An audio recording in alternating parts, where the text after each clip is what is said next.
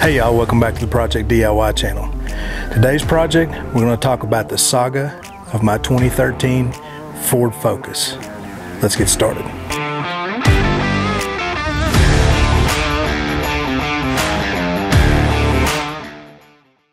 You guys may have seen my 2013 Ford Focus in a previous video. I've had a few issues with it, problems with it overheating. I've had some transmission troubles and a few other things. The overheating problem is what we're going to talk about today. Now, I bought this car used and it only has 32,000 miles on it. It's a nice vehicle. It has been wrecked and repaired, so having a few issues with it is understandable. Now, after driving the car for a few weeks, I started noticing that the air conditioner would blow hot whenever I pulled up to a stoplight. And what that usually means is the cooling fan's not working. Now, the air conditioner uses the cooling fan to cool down the condenser out on the front of the car. So after making a few checks, I realized that the fan control module was not working. Had power going to it, had nothing coming out to the fan. And I tested the fan by hooking it directly to the battery and it worked perfect. So I jumped on the place where I do most of my shopping, Amazon. Sure enough, they had the part. Fan control module. So I installed the fan control module, and you may have seen the video to that. If not, I'll put a link to it right here. And what followed was a series of unfortunate events. I have never seen anything like this in a vehicle in my entire life, and I do quite a bit of mechanic work on cars. After putting the module on, I drove the car for probably about a week. Started having these strange issues where it would just run terrible. Drive down the interstate and get off the interstate, get onto the highway, hit the gas, and it wouldn't do anything. It would just sit there. It wouldn't gain any speed, had no power. I could push it all the way to the floor. It would finally downshift, and then it would take off, and it would work fine-ish. It still ran a little crazy. That happened mostly while driving down the interstate. So after driving it like that for a while, trying to figure out what was going on, I decided that maybe the MAF was dirty. And so I cleaned the MAF and made a video on that. Link that right here to that video, and also changed the spark plugs, and that seemed to help just a little bit, but then it went right back to doing what it was doing before. No power after it warmed up, and just really rough, inconsistent running when it did have enough power. So I thought about it some more, did a little research, and found out that these cars have an issue with the purge valve. Now, what the purge valve does is it opens up at different points whenever the ECM, the computer in the car, tells it to open up, and it sucks fumes out of the gas tank into the intake of the car. It's an emissions piece of equipment. So I went and ordered that from O'Reilly's, and it came in the next day. Went and got it, put it on, same thing. Still just generally running bad and having no power at times.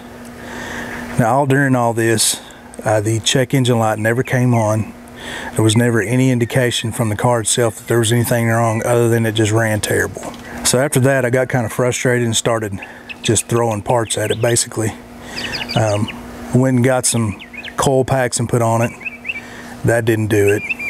And finally it dawned on me. This problem didn't start until I put the fan control module on. But it didn't make any sense whatsoever that that would be the cause, because the fan control module has nothing to do with the way the engine runs, other than it keeps the engine cool and it allows the air conditioner to work. So I thought about that for a little bit and decided to unhook the fan. Well, when I unhooked the fan, the car ran perfect. Not an issue whatsoever. I ran it like that for a few days, keeping in mind that if I pulled up to a red light or something, or got in traffic, that I would have to shut the car off to keep it from overheating. And also my air conditioner wouldn't work whenever there was no air blowing through the radiator like when you're driving. Car ran beautiful, no issues. So this was really strange to me. I've never in my life ever seen anything like that before. So I thought, well, you know, this is a Chinese part from Amazon, and maybe there could be an issue with it. Maybe it's back feeding back into the electrical system or something weird like that. So I went ahead and got on eBay and ordered an OEM Bosch unit, which was 20 bucks more. I should have ordered that to begin with. Put that on, perfect. Fan works perfect, car runs perfect. Never seen anything like that.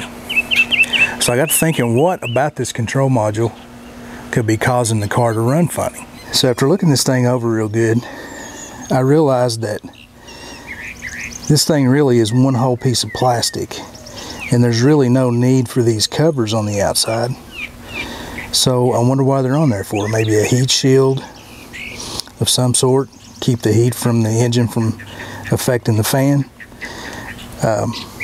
But then I thought, well, maybe it's an electromagnetic shield, an interference shield per se, to keep this thing from interfering with anything else.